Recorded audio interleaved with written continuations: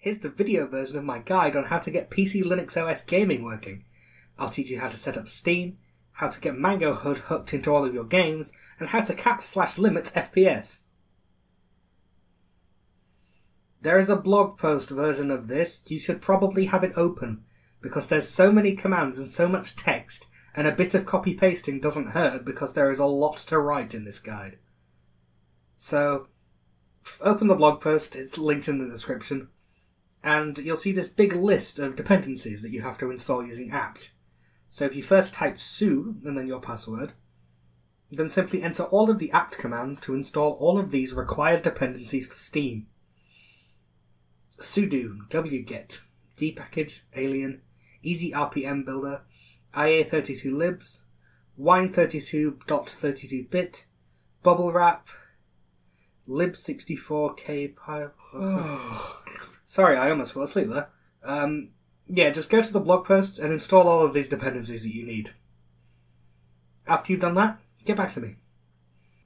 Okay, now we're going to use this wget command to download the latest Steam client installer to your computer, and this alien command here to convert it to work on PCLinuxOS, because debs normally don't work, but we're going to make it work.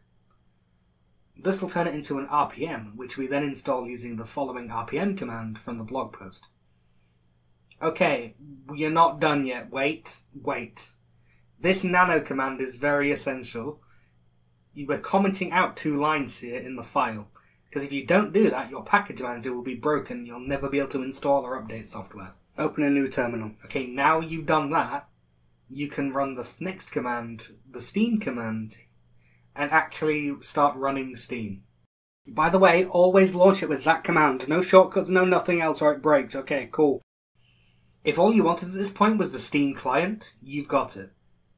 But in my case, I need MangoHud and its frame rate limiting capping capabilities, or else my graphics card's probably going to explode. That's a hardware issue. But anyway, if you just wanted Steam, you've completed the guide, congratulations. But continuing on, I'll teach you how to install MangoHud and how to use it to cap/limit to your frame rate. Okay, so you'll need to go to the Releases tab for MangoHud. You can find it on GitHub, or it's obviously linked in the blog post. So go to the latest file, which is at the top here, and search for the tar.gz archive. There we go. Download that, and open its folder. Extract the archive with your archive manager, and go into the folder. Now, the empty white background here, just right-click it and go to Open Terminal here. You'll now be inside of the folder in your terminal. Now, this next command, you have to be a sudoer for. And if you don't know what that means, you need to be in the sudoers file. Search for sudoers file in Google and figure out how to add yourself to it. It's a bit out of the remit of this guide, but you'll figure it out. It's quite easy. Once you're in the sudoers file, simply run that command and enter your password, and then MangoHud will be installed. Simple as that. So now, this string here, these launch options. You might have seen launch options before if you've played a game in the past.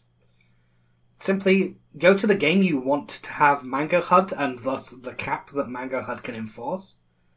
Right-click on it and go to Properties. Now this little text box at the bottom of here, this is the launch options where you put these arguments, basically. If you paste that string into the box, you'll see here the FPS limit by default from that string is 60. Simply change those numbers to a different number if you want to change the FPS cap that we're enforcing on this game. Though in this case Super Meat Boy is designed to run at 60, you shouldn't cap it, and it's actually capped at 60 by default, but that's not the point.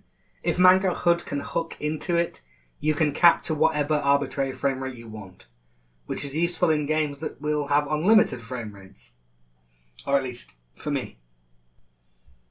I've tested MangoHud on literally every graphics API that I can. I've had it work successfully on OpenGL, Vulkan, DirectX 8, 9, 10, 11 and 12. So it should basically work with every game you throw at it, which is part of the reason I'm making this guide. It's very useful to not accidentally overstress my graphics card right now. But there's other reasons you might want to cap the frame rate of a game.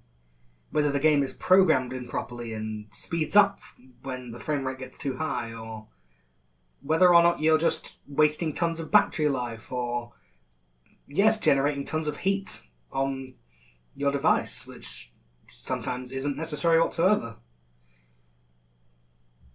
Anyway, Super Meat Boy's finished.